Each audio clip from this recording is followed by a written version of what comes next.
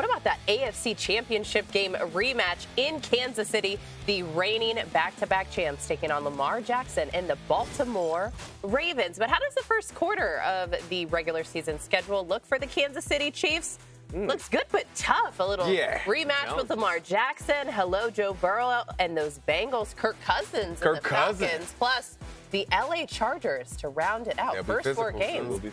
Kansas City, are they going to run it back a third straight time? Rob, last season, the entire conversation was around those pass catchers and those drop balls, yet at the end of it, they hoisted yet another Lombardi. New weapons to this offense. Is that going to make them even more elite? Yeah, I mean, first of all, it's been truly amazing to see the evolution of Patrick Mahomes and the evolution of Andy Reid. Remember going back to Philadelphia, Andy Reid couldn't do certain things in big games.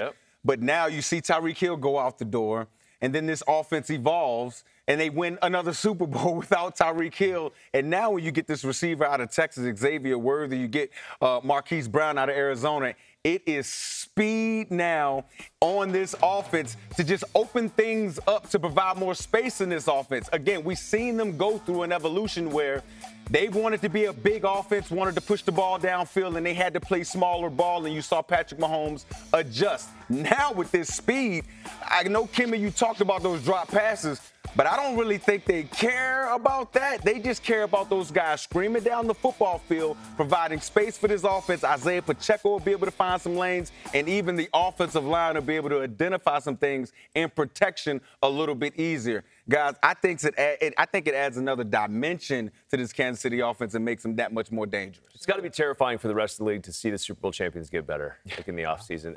Everyone's trying to catch them, all they do is just create more space for their tight end. And that's really what this is about. And you mentioned it, creating space, obviously for the run game, but those speed guys, just like you said, they don't necessarily have to be completions. Or it's just the fact that they're down there, it creates so much room in between the numbers where Patrick loves to work with Travis. We talked about Travis kind of falling off as he's getting older. No, there just wasn't a lot of space. There's a lot of guys, constricting on top of him, and he's not allowed to make those plays that he's usually making. So this just opens everything up. You got Hollywood Brown running down the side, Xavier Worthy on the other side, and they got to cover sideline to sideline now. And with Patrick's ability, as you mentioned, him being more efficient now, and his maturation, his intelligence has ramped up, even from, he's not just a gunslinger anymore. He understands the game, he studies hard, he really gets it. Now he has the speed to burn, and he's got a veteran tight end to go with it. It's going to be a lot of fun.